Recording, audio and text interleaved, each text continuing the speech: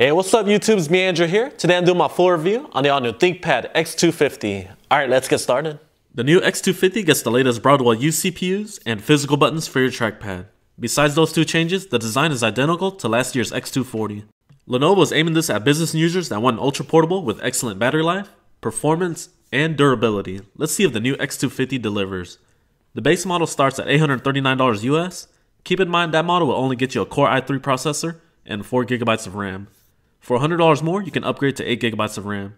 The model I have here features a Core i5-5200U, 8GB of RAM, 256GB Samsung SSD, and a 12.5-inch IPS touchscreen. This configuration retails for $1599 US. The design and build quality of the new X250 has been superb. The top features a carbon fiber lid and magnesium alloy base. The overall build quality is very tough. For you business users out there that are always on the go, this laptop has what it takes to be a road warrior. The interior features a magnesium alloy base that feels rigid. Lenovo is also claiming that the materials used in the X250 meets military specifications in terms of durability. You get all of these features that come in a compact size that weighs roughly 3 pounds and measures 0.8 inches thick. There is some mild keyboard flex on the magnesium alloy base, however it's not that much to be concerned of. The palm rest flex is good, so there's nothing to worry about here. Now let's take a look at screen flex. On the top you got that carbon fiber lid that feels very durable. As you can see here, it barely flexes. Now you get a decent amount of ports here on the X250. On the right side you got your smart card reader, mini display port, USB 3.0 port, your VGA port. I know many of you business users will appreciate the VGA port. Here goes your exhaust port for your fans, and your AC charging port. On the right you got your security lock slot, RJ45 Ethernet port, SIM card slot, an SD card reader, USB 3.0 port, and your headset microphone jack combo. The highlights are the RJ45 connection port and the flush mount SD card reader. The only downside here is there's not an HDMI port. You'll have to buy an adapter. There are 4 displays to choose from. There's the HD TN panel with 200 nits, HD IPS panel with 300 nits, a full HD IPS panel with 400 nits, and my unit, which featured a 12.5-inch IPS touchscreen panel with 270 nits. The resolution is 1366 by 768. It is kind of low for today's standard, so if you want the sharpness, go for the 1080p model. The screen is one of the weak points of the X250. Colors are a bit off, but the contrast ratios and brightness levels were good. My Spider 4 Pro results were 71% of sRGB and 54% of Adobe RGB, so you photographers out there that need an accurate color panel, look elsewhere. The strength of this panel is the IPS technology, given if you choose the IPS panel. This panel has excellent viewing angles. For business meetings or watching a movie, this panel does a great job at it. And since this is a ThinkPad laptop, you'll get a display that folds all the way down. This panel features an anti-reflective coating that does a good job of reducing glare. For you guys out there that are always working on projects outside or by windows, you're going to appreciate the coating on this panel. Touchscreen performance has been solid. Scrolling and multi-touch gestures has been highly responsive. Overall, I had a good experience with the touchscreen panel. The keyboard has been awesome. I would even go out to say this is one of the best Ultrabook keyboards out there, even better than the X1 Carbon that I recently reviewed. With a thicker design than many Ultrabooks, the key travel and tactile feedback just makes it an excellent typing experience. You also get a backlit keyboard with 2 options, either low or high. The backlighting makes it easy to read, and it's also easy on the eyes.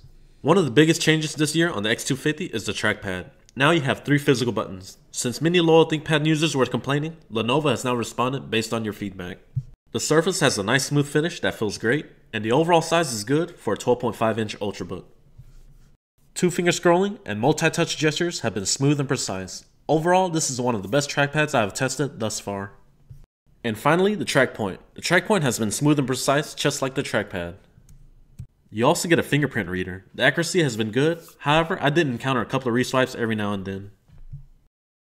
Next up, we're going to test out the HD webcam in action. What's up YouTube's me Andrew here, testing the webcam quality on the ThinkPad X250. Let me know what you guys think in the comments down below. My unit featured the Intel Core i5-5200U, which is based off the all-new Broadwell architecture. It has a base clock speed of 2.2 GHz with a turbo boost up to 2.7 GHz.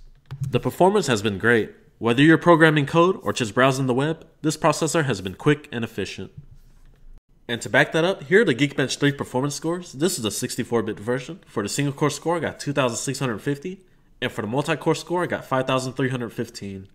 Followed by Cinebench R15. For the CPU score, I got 260 CB. And our last benchmark is PC Mark 8 Home Conventional with a score of 2,411.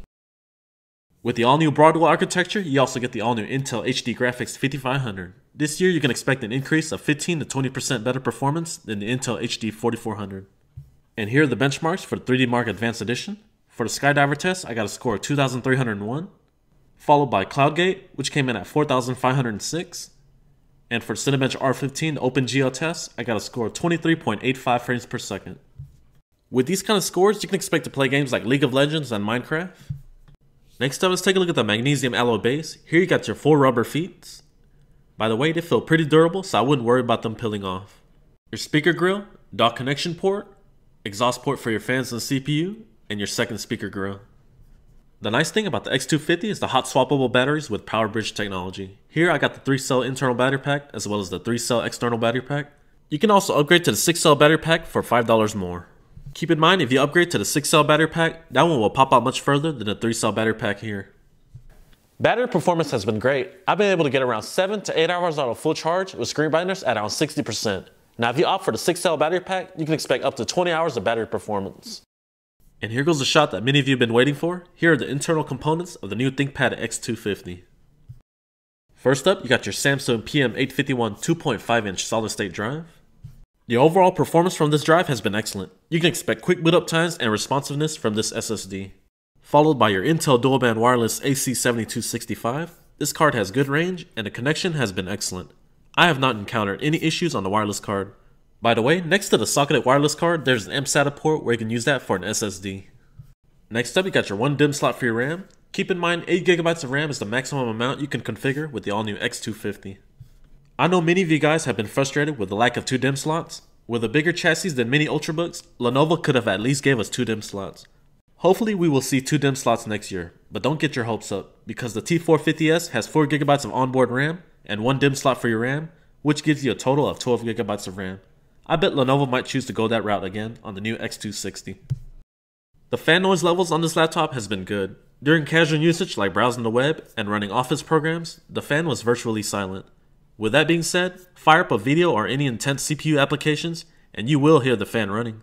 It's not loud and bothersome by any means, so for you business professionals out there that want a smooth running laptop, you will appreciate the fan noise levels on this unit. The 2 bottom facing speakers has been disappointing. The sound quality and clarity is less than average. I just wish Lenovo would finally put a decent pair in to improve the overall multimedia experience. If you're listening, Lenovo, please update the X260 to a better set next year. The all-new ThinkPad X250 is an excellent choice for business professionals or anyone that wants a durable notebook with an excellent keyboard, great battery life, and solid performance to get the work done on time. The downsides are the speaker quality, which are less than average, 1 DIMM slot for your RAM, and the base 1366 by 768 panel. Come on Lenovo, it's 2015 now. Full HD should be standard on all base models going forward. Alright guys, this completes my full review on the all-new ThinkPad X250. If you enjoyed this review, please be sure to hit that like button and don't forget to subscribe. Alright, thank you guys for watching and I'll see you in the next one.